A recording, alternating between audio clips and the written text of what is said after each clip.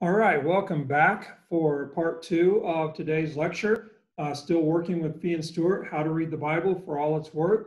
And we're actually going to focus on chapter 1 right now, and especially in terms of how to go about interpreting Scripture. And so we want to be faithful interpreters of Scripture. And in chapter 1, Fee and Stuart provide us a pretty good method for how to interpret Scripture. A couple big words they introduce us to, and then a methodology that they give us. And so I want to talk a little bit about that. So I'm sure a word that's fairly new to most of you is the word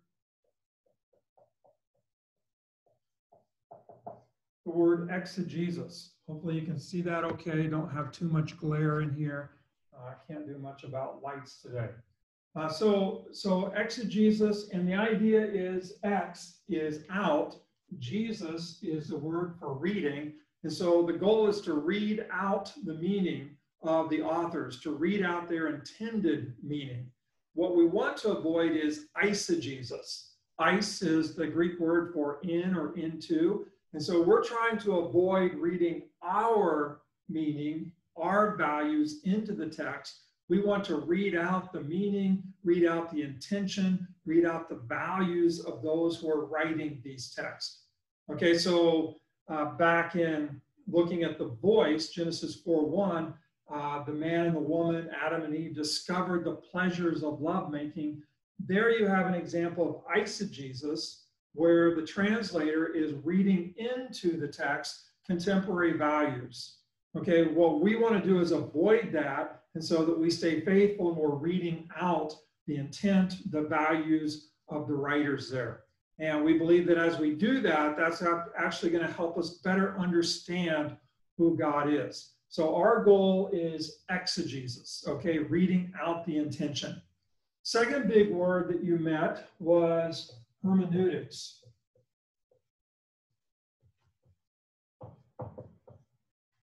Okay, with hermeneutics, hopefully I spelled it right. With hermeneutics, the idea is interpreting or bringing it into kind of contemporary understanding.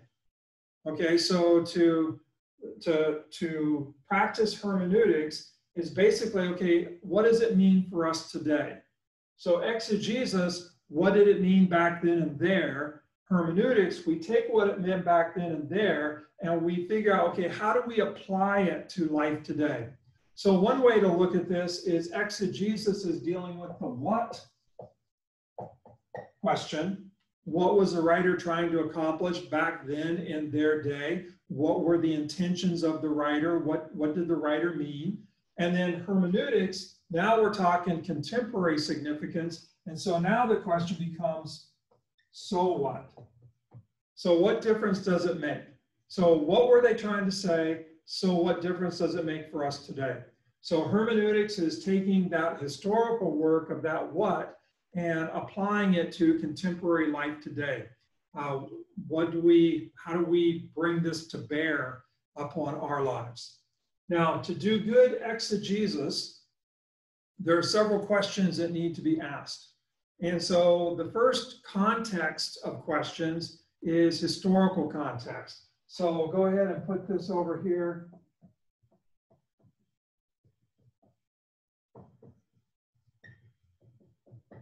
We're going to ask questions about the historical context of the writers as well as the readers. So we want to know what was going on in their world. We want to know what the readers were experiencing. We might ask political questions. We might ask geographical questions, topological questions. We might ask about their cultural customs, how their economy worked. We might ask all kinds of questions to try to get back into that historical context.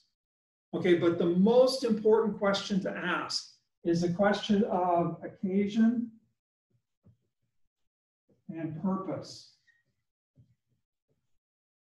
So what was going on amongst the readers, and maybe between the readers and the writers, to where the person writing the text felt compelled to write? So what was the occasion, what was happening, and what was the goal of the writer? And so one of the things that we'll be beginning to do is we'll learn to read that these texts were produced with a goal in mind. Maybe the goal is greater faithfulness. Maybe the goal is repentance. But we'll discover time and again that there is something going on and the writer felt compelled to write, compelled by the Holy Spirit to write, to speak, to address that situation with the goal of bringing about a result, a change. And so there's occasion, and then there's the purpose of the writer. So we always want to ask the occasion and purpose question as we work with historical context. Huge question that we always want to have in front of us. Next context is literary context.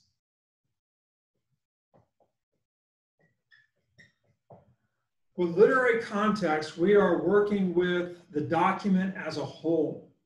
So rather than just reading, 2 or 3 verses at a time, like we did with Genesis 4:1, what the goal is to see the big picture and to see where the passage that we're working with fits within that big picture. Okay, so if I go ahead and erase this real quick, and let's say here I have, this is the book of Genesis. Okay, well, one of the things I want to do when I'm thinking about literary context is I'm thinking about where my passage fits within the whole. So let's say, for example, I'm working with Genesis 12, which is the call of Abraham. You guys will be reading about that soon enough.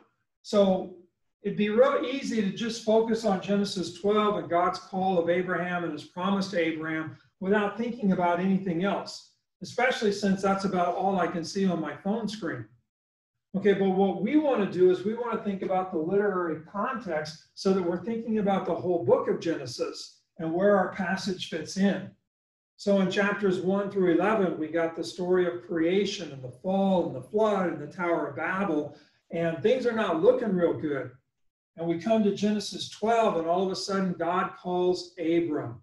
He makes this amazing promise to Abram that through him, through his offspring, all peoples are going to be blessed. And that begins to shape the whole rest of Genesis, even the whole rest of the Bible.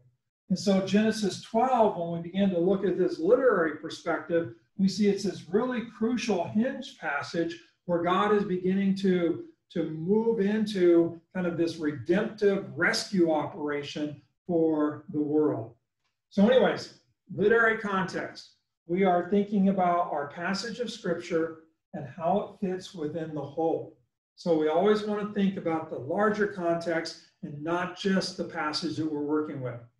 So we have historical context, occasion, purpose, literary context, the place of our passage within the whole document that it's a part of. Third area of questioning, and that is, I'll go ahead and put it up here, content. Okay, this is where we begin to unpack the content of our particular passage. Okay, we did that a little bit with Genesis 4:1. We took a look at the word know, yada, and realized, okay, it's not just knowledge about, it's not just information, it's this intimate knowing, this relational knowing. We looked at the idea of, who got brought forth, Adam or Cain, and how it's a reference to Cain being brought forth. And we could have looked more at some of the language there, but what we were doing there is we were looking at the content of that particular passage. Okay, Genesis 12, if that were a passage, we'd look at this promise to Abraham. What does God mean when he tells Abram he's going to make him into a great nation, that he's going to give him a great name? So there we're unpacking what's going on in our specific passage that we're focusing on. Okay, so 3 areas of questioning as we do exegesis. We are looking at the historical context and especially the occasion and purpose. Some refer to this as kind of the world behind the text. Then we're going to look at the literary context. Okay, and so here we're looking at our passage within the overall flow of thought within the document that it belongs to. Okay, in this case, Genesis. And so this is kind of the world within the text, if you will. Some take that approach to it. Okay, and then what we want to do is look at the content. This is our 3rd area of questioning, and this is where we unpack our particular passage. We look at the sentences, the verbiage that's there, key words that are there, try to understand best we can the argument, if you will, the main thrust or intention of the writer. Now, all of this is really good. It gets us back to this what? It gets us back to this intention of the writer. Now, what I do is I add one more step in here before we go to hermeneutics. And that step is, you won't find this in Fee and Stuart, but they kind of have it implied. I like to spell it out. And that step is theological witness. Okay, we're working from the perspective that this is the Word of God, that these writers were inspired of God. And so God is working through the writers to reveal God's self to us, the readers, both them and their historical context, and then ongoing today as well. And so we want to try to do our best in terms of to make sure that we don't kind of just read our own values into it. What was being revealed about who God is and what God is doing to these people back then and there in their situation. And so we want to kind of get a fresh picture of God, if you will, from the passage that we're working with. And so we do all of this work, historical context, looking at the literary context, unpacking the content. We do all of that work so that we can get a, if you will, a cleaner, clearer, truer understanding of who God is. And so what is God revealing about God's self through the writer as the writer addresses this historical context, trying to bring about this purpose? Okay, are you tracking with me on that? That's what we want to get at.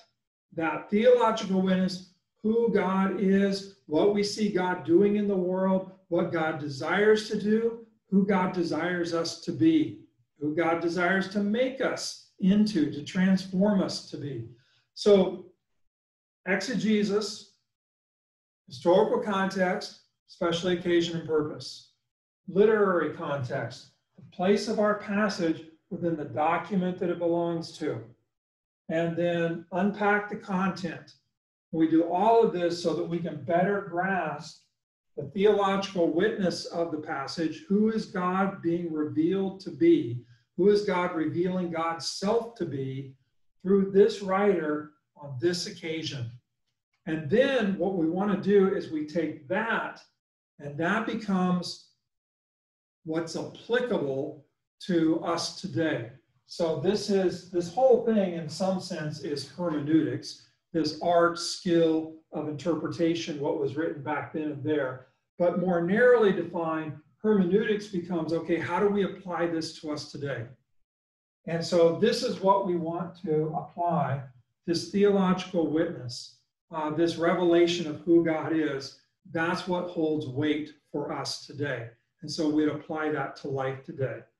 And so we would think in terms of Genesis 12 and Abraham and that promise. We begin to think, okay, what's being revealed about God? That God desires to work through this particular man and woman, Abram and Sarai, and that God is going to work through them to bring blessing upon all of us. And from that, we could begin to see, wow, God works through particulars to bless all. And Abram is called, got to develop a little bit more, but Abram is called to trust God, that God is going to work through him, that God is going to fulfill this promise. We would go New Testament, we would see that ultimately this promise is fulfilled through Jesus. But then we might also even see that that's how God works. And maybe God calls you and me not just to bless us, but God calls you and me to work through us to bring blessing to others, much as he did Abram. So just quick example of how we might work this. But this is what we're going to be doing all through the semester. We're going to be asking questions from these angles, the historical context, the literary context, so that we can better get at the theological witness. And then that theological witness is what becomes, quote unquote, normative for us. That's what's kind of eternally true about God, eternally relevant for all history, for all humanity, for all cultures. And we want to kind of latch onto that. Really, we want that to latch onto us, so that instead of us just studying Scripture and examining Scripture, we find ourselves kind of coming under Scripture, and our lives are being examined, and our hearts are being examined. And we find God reshaping us according to who he is, who he reveals himself to be through this word. All right, well, that's exegesis and hermeneutics. We'll keep working on that, and go ahead and share that with someone. Let them know that you learned 2 new words, exegesis and hermeneutics, and see if you can put that into your own words. And I'll shut this one down, and then we'll move on to our final mini lecture for today.